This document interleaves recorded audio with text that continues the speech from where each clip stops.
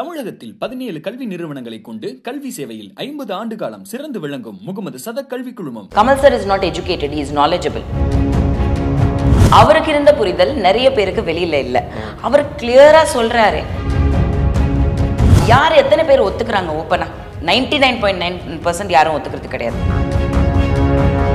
Visit India's first underwater tunnel aquarium at VGP Marine Kingdom, Chennai. நிறைய பேருக்கு இந்த discussion வந்து வெளியில வந்தப்போ கூட கமல் சாருக்கு இருந்த ஒரு எப்படி சொல்றது புரிதல் நிறைய எஜுகேட்டட் பீப்புளுக்கு இல்ல.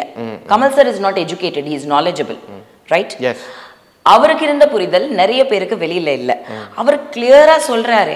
he spoke இல்லையா, டிப்ளோமானா என்னன்னு பேசினாரு, வொகேஷனல் ட்ரைனிங்னா என்னன்னு பேசுறது. இப்போ டிகிரிங்கிறது என்ன? MSA, MSc, MA, BE, MPhil, BCom, இந்த மாதிரி வந்து இது மட்டும்தான் டிகிரி கிடையாது.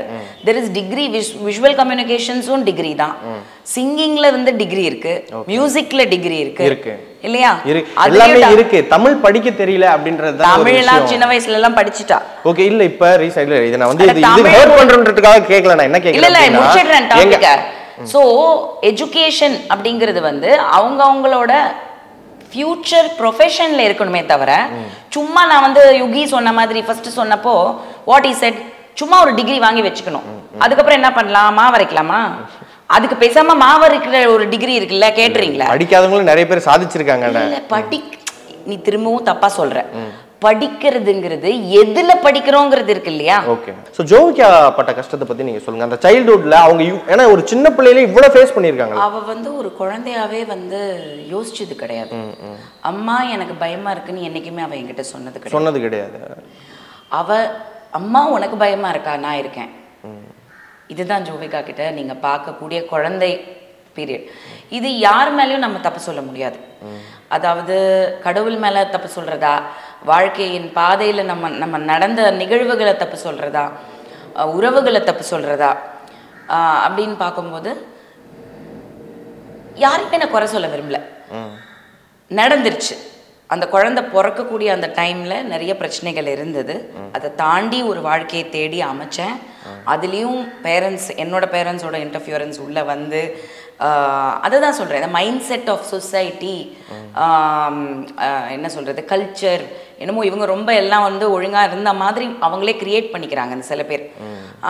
யார் எத்தனை பேர் ஒத்துக்கிறாங்க ஓப்பனா? ஆமாங்க எனக்கு 2 ஒய்ஃபு, ஆமாங்க எனக்கு டிவோர்ஸ் ஆச்சு, இதுக்கு முன்னாடி நான் இப்போ ரீமேரேஜ் பண்ணிட்டு தான் நான் சந்தோஷமாக இருக்கேன். இன்னைக்கு இருக்கிற சொசைட்டிலே நிறைய பேர் 99.9% யாரும் ஒத்துக்கிறது கிடையாது. ஓகே, அது உனக்கும் தெரியும், எனக்கும் தெரியும், பார்க்குற மக்களுக்கும் தெரியும். நீங்கள் ஊரை ஏமாற்றலாம், மனசாட்சியை வந்து என்றைக்குமே ஏமாற்ற முடியாது. கண்டிப்பாக. நான் இன்னைக்கு வரைக்கும் யாரையுமே ஏமாத்தினது கிடையாது, ஊரையும் ஏமாத்தினது கிடையாது, என் மனசாட்சியும் ஏமாத்தினது கிடையாது. இதனால நான் வந்து தப்பான கமெண்ட்ஸோ விமர்சனங்களோ வைக்க தான் செய்வாங்க. ஏன்னா என்ன மாதிரி தைரியமாக ஓப்பனாக அவங்களால வாழ முடியாது. அப்போ அவங்க பேசுகிறவங்க பேசுவாங்க. ஸோ நான் என்றைக்குமே இப்படி தான் இருந்திருக்கேன். But my family did not support me. நிறைய பாலிடிக்ஸ் இருந்துச்சு. ஏன்னா பிக் ஃபேமிலின்னு போது 2 ஒய்ஃபு, நிறைய குழந்தைங்க, சினிமாவில் பார்க்குற மாதிரி தான்.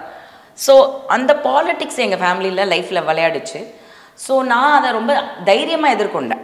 ஒரு வேளை நான் சூசைட் பண்ணி செத்து போயிருந்தேன்னா என் ஃபேமிலியில் ரொம்ப அன்றைக்கி ஒரு நாள் அழுதுருப்பாங்க, ஒரு ட்ராமா போட்டிருப்பாங்க, அத்தோடு அவங்க நிம்மதியாக இருந்திருப்பாங்க. ஆனால் நான் அதுக்கு இடம் கொடுக்காம நான் ரொம்ப ஸ்ட்ராங்காக, ரொம்ப போல்டாக, இண்டிபெண்ட்டாக, நீங்கள் என்னை சப்போர்ட் பண்ணலைனாலும் எனக்கு வாழ தெரியும், நான் வாழ்ந்து காட்டிக்கிறேன், எனக்கு குழந்தைங்க இருக்காங்க, என் குழந்தைங்களுக்காக நான் வாழ்வேன்னு நான் சொன்னது தான் எங்கள் அப்பாக்கெல்லாம் அக்செப்டே பண்ண முடியல. என்ன இவ ஆம்பளை பையன் மாதிரி இருக்காளே அப்படின்னா, நான் வளர்ந்தது அப்படியா பிறந்தது அப்படியான்னு தெரியல. மேபி எங்கள் அம்மா வளர்த்துனது கூட இருக்கலாம்.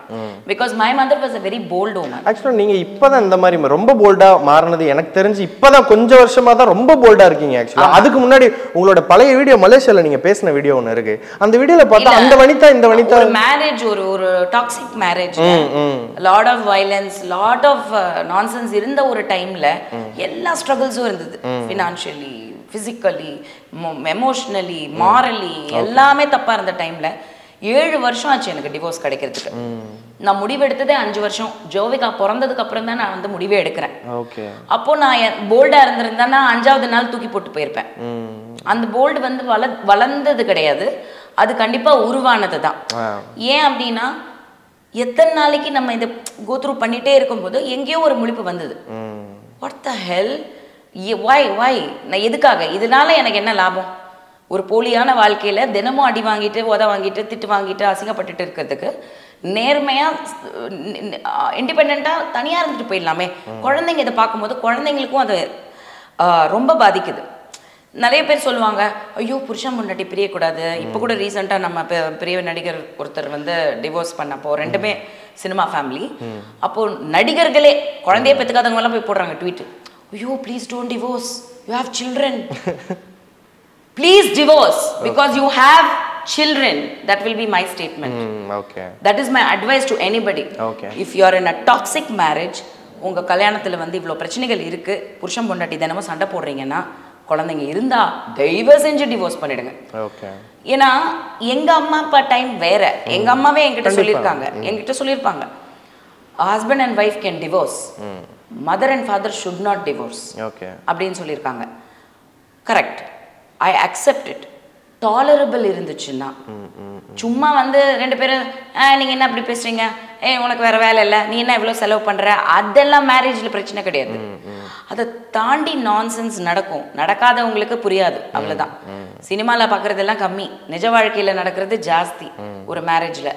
ஸோ அந்த மாதிரி நடக்கிறவங்களுக்கு better they are not together. ஏன்னா குழந்தைங்க அதை பார்த்து அவங்களுக்கு ஆல் இன்செக்யூரிட்டிஸ் வரும். ஒரு நாளைக்கு அவங்களால ஒரு ரிலேஷன்ஷிப்பில் இருக்கவே முடியாது, அப்பா அம்மாவை டெய்லி இப்படி பார்த்தாங்கன்னா. ஸோ இதுக்கெல்லாம் வந்து ஒரு முடிவு வந்து விலகி போகலான்னு நான் ஒரு தைரியமாக ஸ்டேஜ் எடுத்ததுக்கப்புறமும் பயம் இருந்தது, இன்செக்யூரிட்டி இருந்தது, ஃபினான்ஷியல் இன்செக்யூரிட்டி இருந்தது. நாட் தட் கல்யாணத்தில் இருந்தப்போ என் கணவர் வந்து சம்பாரிச்சு கொடுத்தாரு, அதை வச்சு தான் குடும்பம் நடத்தின கிடையாது. ஓகே. எல்லாத்தையும் விற்றுருக்கோம், அடமானம் வச்சுருக்கோம், எல்லாமே பண்ணி தான் வாழ்ந்துட்டு இருந்தோம். ஆனால் தனியாக நிற்கும் போது பேரண்ட்ஸும் சப்போர்ட் இல்லாதப்போ நம்ம என்ன பண்ண போகிறோம், ஒரு ஃபால் பேக் ஆப்ஷனே இல்லையே. அப்படி உடஞ்சி அப்படின்னும் போது என் நண்பர்கள் கூட நின்னாங்க. ஓகே. ஸோ எனக்கு ஒரு மேரேஜோ ஃபேமிலியோ கொடுக்காத அந்த ஒரு தைரியமும் செக்யூரிட்டியும் நண்பர்கள் கூட நின்னாங்க. இன்னைக்கு வரைக்கும் அந்த மாரல் சப்போர்ட். ஜோவிகாவும் அதை பற்றி வீட்டுக்குள்ளே பேசியிருப்பா. எங்கள் ஃபேமிலி நடுநைட்டில் ரோட்டில் துரத்துற ஒரு சுச்சுவேஷன் இருந்தப்போ கூட, எங்கள் அம்மா இறந்ததுக்கு அப்புறம் ரொம்ப விஷயங்கள் நடந்தது. போலீஸ்ல அப்போ நடிகர்கள் நடிகைகள் யாருமே எங்களுக்கு ஹெல்ப் பண்ணல. அந்த நடிகர் நடிகையா இருந்தாலும் அவங்க என்னோட ஃபேமிலி மெம்பர் மாதிரி ஃப்ரெண்டா இருந்தனால தான் சப்போர்ட்டுக்கு நின்னவங்க ஒரு 4 பேர் சினிமாவில் இருந்திருப்பாங்க.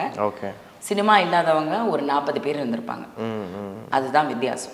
ஓகே. இப்போ வந்து இந்த கையில் வந்து ஜோவிகா, அந்த கையில் ஜெயா அப்படின்னு சொல்லிட்டு நீங்கள் ஒரு சிங்கிள் மதராக ஒரு இடத்துல நிற்கும்போது உடஞ்சி, இப்போ பக்கத்தில் 2 குழந்தைங்க இருக்கிறத வச்சு நம்ம என்னடா பண்ண போகிறோம் அப்படின்னு உடஞ்ச நொடிகள்லாம் இருக்கா? அந்த மாதிரி மொமெண்ட்லாம் இருக்கு. சொல்கிறேன், அந்த சிச்சுவேஷன் வர்றதுக்கு முன்னாடியே எனக்கு 2 பாகுபலி கூட இருந்த மாதிரியே தான் இருந்தது. குட்டி பாகுபலி பார்க்கறதுக்கு சைஸ்ல குட்டியா இருக்கலாம், ஆனா என்னையும் சேர்த்து தூக்கிட்டு போயிடுங்க ரெண்டும் வெயிட்ல. ஓகே. அந்த அளவுக்கு மனசுல தைரியம் இருந்தா உடல்லையும் தைரியம் தானா வரும். அதுதான் பாகுபலி கதை. பாகுபலி வந்து இரும்புல பண்ண மனுஷன் கிடையாது. அந்த மனசுல திடம், அம்மா மேல இருந்த அந்த பாசம், அந்த 2 விஷயம் தானே. நீ அந்த ஃபர்ஸ்ட் ரோஹிணி கிட்ட இது பண்ணும்போது அந்த சிவலிங்கத்தை தூக்கிட்டு சிவசிவாய போற்றி, அது வந்து அம்மா மேல இருந்த பாசம்.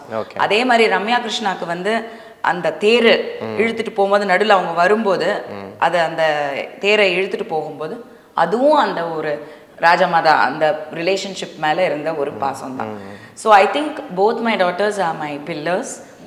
அண்ட் கடவுளுக்கு தெரிஞ்சிடும்ல யாருக்கு யாருன்னா கொடுக்கணும் அப்படின்ற ஒரு பிளான் பண்ணி தானே எல்லாமே நடக்குது. I believe in destiny and karma allot. So my good things, நான் வாழ்க்கையில் I have done somewhere something good அப்படிங்கிறதுக்கு வாழ்க்கையில் எல்லாமே உடஞ்சி போய் எல்லாமே விலகி போன எல்லா தருணத்துலையுமே my children have stood by me. First Jovika and automatically Jaya. இப்போ ஜோவிகா உள்ள இருக்கும்போது ஜெயா தான் நிற்கிறேன். நான் தனியாக இருக்கேன். நான் இத்தனை நாள் வெளிநாடு போனப்போ வந்ததில்லை. இந்த வாட்டி நான் போனப்போ ஐ எம் கமிங், புத்த டிக்கெட் வந்துருச்சு. ஒரு வெளிநாட்டுக்கு தனியாக ஃப்ளை பண்ணி 14 வயசில் ஒரு தாயை தேடி, அதுவே வந்து ஆன் அரைவல் வீசா வாங்கிட்டு, அது என்ன 9th படிக்குது, அது ஒன்றும் டிகிரி முடிக்கல இன்னும். ஆனாலும் அதுதான் வந்து லைஃப் ஸ்கில்ஸ். நம்ம குழந்தைங்களுக்கு கொடுக்குற தைரியமும் தன்னம்பிக்கையும் செயலில் வந்துடும். இப்போ ஜோவிகாக்கு வந்து இப்போ அரவணைப்பா வந்து நீங்க இருக்கீங்க. இப்போ நீங்க என்னதான் வளர்ந்தாலும் உங்களுக்கு 60 வயசு ஆனாலும் உங்களுக்கு தாய் பாசம் அப்பா பாசம் அப்படின்னு ஒன்று இருக்கும். இத்தனை வருஷங்கள் ஆச்சு. எப்போ பார்த்தாலும் இதே கேட்குறாங்கன்னு நினைச்சிக்காதீங்க. எப்போ கேட்கணும்னு தோணுது. அவங்க சைட்ல இருந்து எதுவுமே உங்களுக்கு பேசுறதே இல்லையா? நிம்மதியா இருக்கேன். ஏன் அது பிடிக்கலையா? இல்ல அந்த ஒரு ஏக்கமே இல்லையா உங்களுக்கு? இல்ல அந்த ஏக்கம் இருக்கிற ஆளாதான் எனக்கு தெரியுது. நீங்க வெளியில அப்படி சொல்றீங்களோ? அது கண்டிப்பா ஃபாதருங்கிற ஒரு விஷயம் வந்து மதருங்கிற ஒரு விஷயம் அம்மா இல்லைங்கிறது ரொம்ப ஃபீல் பண்றேன். Every day every second. அது சண்டை போடுறதுக்காக ஒரு அம்மா எல்லாரும் அவங்க இருந்திருந்தாங்கன்னா இவ்வளவு தூரம் விட்டுருக்க மாட்டாங்க. அப்படிலாம் சொல்ல முடியாது. அது எங்க அம்மா கொஞ்சம் வந்து அறிவில்லாத லூஸ். எங்க அப்பாவை ஓவரா நம்பி நம்பி ஏமாந்து போச்சுன்னு தான் சொல்லணும். பட் எங்க அப்பா வந்து என்ன கேரக்டர்னு எனக்கே புரியல. இன்னும் புரியல. பட் அப்பா தான். எனக்கு அப்பா எந்த அளவுக்கு வந்து முக்கியம்னா, நிறைய பேர் இப்போ ஜோவிகா கிட்ட கேட்ட கேள்வி, பிரதீப் கேட்ட கேள்வி, நீ விஜயகுமார் நீ ஏன் சேர்த்துக்கிட்ட, நீ வந்து தூக்கிடலாமே அப்படின்னு. இது வந்து ஜோவிகாக்கு கேட்கறது தப்பே கிடையாது. வனிதா கிட்டேயே எத்தனையோ பேர் என் பிரச்சனைகள் நடந்தப்போ மீடியாவே என்கிட்ட கேட்டிருக்கிற கேள்வி இதுதான். ஒரு 10 வருஷம் முன்னாடியே இருந்து இவ்வளோ பிரச்சனை நடக்குது, உங்க அப்பா இப்படி பண்றாரு, உங்கள் லைஃப்பை வந்து நாசம் பண்ணுறாரு. ஏன்னா கல்யாணம் பண்ணி நான் ஒரு நிம்மதியான வாழ்க்கையில் இருக்கும்போது வந்து அதை கெடுக்கிறாரு. எல்லாரும் பார்க்குறாங்க, விஜயகுமாரை தூக்குங்களேன், மாற்றுங்களேன் அப்படின்றாங்க. என்னை பொறுத்த வரைக்கும் என்னோட கஷ்ட காலத்தில் நான் பிறந்து வளர்ந்து ஜெயிச்சு கல்யாணம் பண்ணி அந்த கஷ்டங்களை பார்க்குறது, இது எதுலேயுமே நான் பேரை மாற்றினதே கிடையாது. ஃபஸ்ட்டே ஒரு மேரேஜில் பேர் மாற்றிருந்தோன்னு வச்சுக்கோ, என் வனிதா சம்திங் மாற்றிருந்தேன்னா, எஸ் அப்பப்போ ஒவ்வொரு மேரேஜ் நிறைய பேர் 4-5 மேரேஜ் பண்ணவங்க கூட இப்போ கரண்டாக ஒரு புருஷன் பேரை வச்சுக்கிறாங்க. அது ரெஜிஸ்டர் ஆகிடுது. 5 வருஷம் ஆச்சுன்னா மறந்துடுவாங்க நம்ம மக்கள். 5 மந்த்ஸ்லேயே மறந்துடுவாங்க. அது வேற விஷயம். பட் நான் இன்னைக்கு லாஸ்ட்டாக இருந்த ரிலேஷன்ஷிப், ஓப்பனாக உங்களுக்கு தெரிஞ்ச ரிலேஷன்ஷிப்பில் கூட நான் உடனே பேரை மாத்திரன்னு எங்கேயுமே நான் சொல்லலை. ஏன்னா நான் மாற்ற மாட்டேன்ற முடிவை எனக்கு ஃபஸ்ட்டே எடுத்துட்டேன். எங்கள் அப்பா வந்து எனக்கு அப்பா தான். அவர் கெட்ட அப்பாவாக இருந்தாலும் நல்ல அப்பா இருந்தாலும் அப்பன் தான். அப்பனை மாற்ற முடியாது. கண்டிப்பாக. இப்போ ஜோவிகாவை பொறுத்த வரைக்கும் அவங்க அப்பா பேர் வந்து இனிஷியல்ல இருக்கு. ஏ அப்படிங்கிறது இனிஷியல்ல இருக்கு. Bank டாக்குமெண்ட்டோ pan கார்டோ Aadhaar கார்டோ. விஜயகுமார் நீ ஏன் ஆட் ஆச்சு அப்படின்னா, அமெரிக்காவில் நான் இருக்கும்போது அங்கதான் அவ பிறந்தா. ஸோ பிறக்கிற டைம்ல பர்த் சர்டிஃபிகேட்ல வந்து என்ன பேர் போகணும் இந்த மாதிரி ஒரு டிஸ்கஷன் வரும்போது அவங்க கேட்டாங்க. I was single, I was alone, lot of pain, emotional pain. ஹஸ்பண்ட்னு ஒருத்தன் கூட இல்லாமல் குழந்தைய பெற்றுக்கும் போது வேண்டான்னு முடிவு எடுத்தாச்சு. தேவையே இல்லை, அப்படி நானே வளர்த்துக்கிறேன் என் குழந்தையன்ட்டு.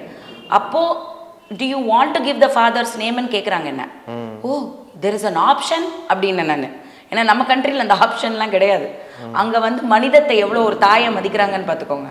தாய் சொல்கிறது தான் அப்பனோட பேர், தாய் சொல்கிறது தான் அப்பன் பேர். ரஜினி அங்கிள் பாட்டிலே இருக்கும், அது தாய் சொல்கிறது தான் அப்பா. ஸோ அப்பா யாருன்றது முக்கியமே கிடையாது, தாய் தான் முக்கியம். அப்பா அவங்க கேட்குறாங்க. ஐ செட் மதர் நேமே போடுங்க. அப்போ லாஸ்ட் நேம் ஆட்டோமேட்டிக்காக விஜயகுமார் தான் வரும். So it became Jovika Vijayakumar. And she lived her life like that. இப்போ வனிதா விஜயகுமார் ஜெயிச்சிட்டு இருக்கா, ஜோவிகா விஜயகுமாரும் ஜெயிச்சிட்டு இருக்கா. நான் விஜயகுமாருக்கு தானே அது அப்படி ஒரு ஸ்டாப் வரும். ஹாப்பியா தானே ஃபீல் பண்ணுவாரு. ஹாப்பியோ அவருக்கு ஹாப்பியா இருந்தாலும் சுத்தி இருக்கிற நிறைய பேருக்கு இருக்காது. ஓகே. சோ எல்லாரும் ஹாப்பியா இருக்க வேண்டாம், சிலர் வந்து கொஞ்சம் உள்குத்து இருக்கட்டும். Okay okay. இப்போ பிக் பாஸ்ல வந்து இப்போ ஜோவிகா பண்ற இந்த சில விஷயங்கள்லாம் கொஞ்சம் மாத்திக்கலாம் அப்படின்னா என்ன விஷயம் சொல்லுவீங்க நீங்க? டு பி வெரி ஆனஸ்ட், இந்த 1 வீக்ல ஒருத்தர் 2 பேர் கமெண்ட்ல, நம்ம கமெண்ட்ல கூட கேட்டாங்க. எனக்கும் தோணுனது, இவ என்னத்துக்கு தேவையில்லாம இவங்க கூட பேசிட்டு இருக்கா, இவ முன்னாடிலாம் பேசவே மாட்டாளே, எதுக்கு இவ வந்து இவங்க கூட வந்து உட்காந்து பேசுறா. அப்போ ஒரு கமெண்ட்ல, இவ இன்ஃப்ளூயன்ஸ் ஆகுறாளா ஒரு வேலை ஜோவிகாக்கு, ஏன்னா அவளை ரொம்ப பிடிச்ச ஃபேன்ஸ்க்கு ஜோவிகா அந்த டீம்ல சேரக்கூடாது, அவ வந்து ஸ்மால் பாஸ் ஹவுஸ்க்கு போயிடணும் அப்படின்ற மாதிரிலாம் ஒரு நிறைய கருத்துகள் இருந்தது. எனக்குமே ஏன் இது தப்பான ரூட்ல போதோ, ஐயோ, ஏன்னா அது என்னதான் இருந்தாலும் we are human being. நம்ம என்ன மெச்சூரிட்டியா இருந்தாலும் ஸ்ட்ராங்கா இருந்தாலும் ஒரு 100 நாள் ஒரு இடத்துல இருக்கிறோம் with new people and no other source. இவங்க கிட்ட தான் இருந்தாகணும். ஸோ அவங்க எது சொன்னாலும் நம்ப ஆரம்பிச்சிருவோம்.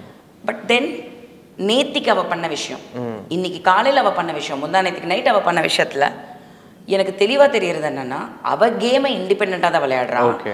ஆனா அந்த வீட்டுல அவ்வளோ அன்பு அவளுக்கு ஆட்டோமேட்டிக்கா கிடைச்சிருது. சின்ன பொண்ணுன்றதுனாலயா? சின்ன பொண்ணுன்னா எல்லாருக்கும் அன்பு கொடுத்துருப்பாங்கல்ல, ஜனனி கொடுத்தாங்களா எல்லாரும்? இல்லை, அவ நடந்துக்கிற விதம் அவங்க கிட்ட see everybody is a mirror at the end of the day.